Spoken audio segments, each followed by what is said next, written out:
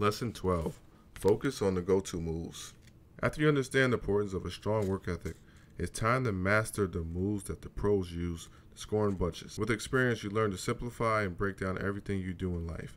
Basketball is no exception. There are a couple moves that, when performed correctly, are next to impossible to guard. Number 1, the step back. Far and away, this is my favorite half-court move. Far and away, my favorite half-court move is the step back. I love this move because it's one of the few ways to get your shot off when and where you want. It is the ultimate space creator and effective against both quick and long defenders. When I had a strong, quick defender who prided himself on cutting off penetration, I would accelerate to my 4-speed on an angle and push off low as soon as the defender went to cut me off and step back to my jump shot. This move was very frustrating for a defender because it works even if he's playing perfect textbook defense. I can't tell you how many times this move has got me out of trouble. Your floater.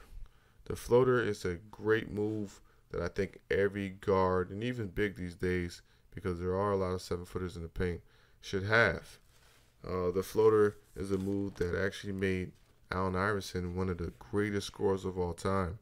Yes, he was small, but he was quick, and he can get to any spot on the floor. And he had a touch in the basketball that allowed him to score over bigs, and his floater became a giant killer.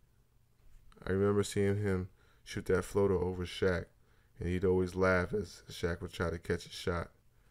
If you develop your floater, it will put you in a position to score anytime, anywhere. If you master your floater, it will put you in position to score every time you drive to the basket. Coach Godwin tips for lesson number 12. Focus on the moves that are hard to defend. Always have at least 2 moves in your arsenal that allow you to get your shot off. Master your step back, jump hook, swing through, and your floater.